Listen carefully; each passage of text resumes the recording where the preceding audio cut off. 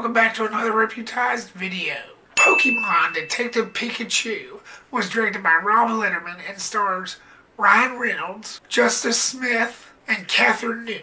In a world where humans and Pokemon coexist, a boy named Tim Goodman bumps into Pikachu, a Pokemon detective, after Tim's father goes missing. They partner up and try to solve a shocking plot that could destroy the coexisting of Pokemon and humans.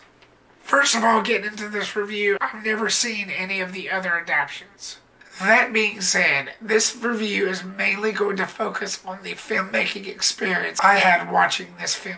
How it made me feel, how it looked, the character development, and etc. This is the first Pokemon film to be released since Pokemon 3, the movie, back in 2000. Starting off with the positives, Ryan Reynolds gave a really terrific performance as Pikachu. He gave it that cute quality, plus the look of Pikachu. It just made me melt. He was so adorable that I just wanted to... According to IMDb, a petition was made calling for Danny DeVito for the part of Pikachu. A lot of people wanted him to play the part of Pikachu. Well, sorry folks, that didn't work out. Not Ryan Reynolds is Ryan Reynolds. You can't go wrong with him. It just seems like ever since he played Deadpool, he's gone a long way from his Green Lantern and R.I.P.D. days. Deadpool pretty much zapped him into exactly where he needs to be in Hollywood. Justice Smith plays Tim Goodman, the other main character of this, who partners up with Pikachu. He's the guy that loses his father. He's 21 years old, and he tries to go on a spree on trying to figure out what the hell happened. So I thought the chemistry between Pikachu and this guy was pretty good. At first, they were a little hesitant. It was like, how can I understand you? And then Pikachu was like, how can you understand me? So their chemistry was pretty good. Justice Smith gave a solid performance to that character. He could cry on cue. There was several touching moments that involved his character. I thought he did a pretty good job. Kathryn Newton plays Lucy Stevens, a reporter of such. Her and Justice's chemistry was pretty good as well. I didn't find any flaws with her character. I thought she served a well enough purpose. All the characters' chemistry was pretty good. There's great character built up. Letterman, who directed this film, also directed the first Goosebumps. And I thought the direction of this film was done pretty well. It was a great story. I had no problem with its material. There were so many surprises in this. I was surprised.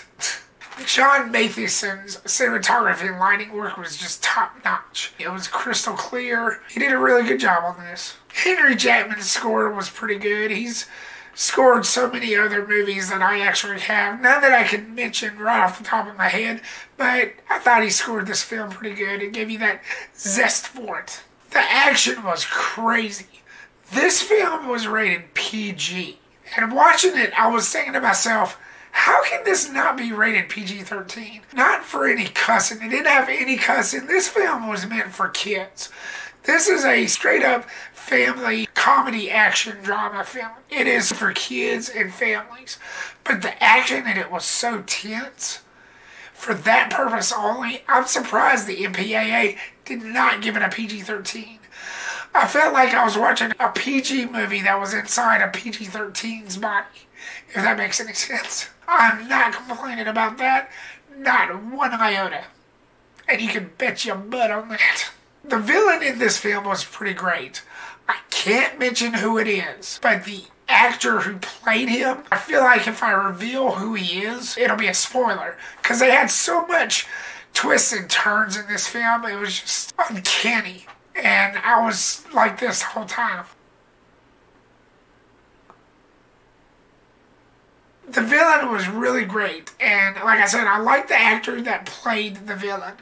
He's been in so many other stuff that I have seen, and I think he's a really good actor. One of my favorite scenes, aside from all the action of this film, involved a mime. Oh, he's on a bike. Quick, get in front of him. Stop.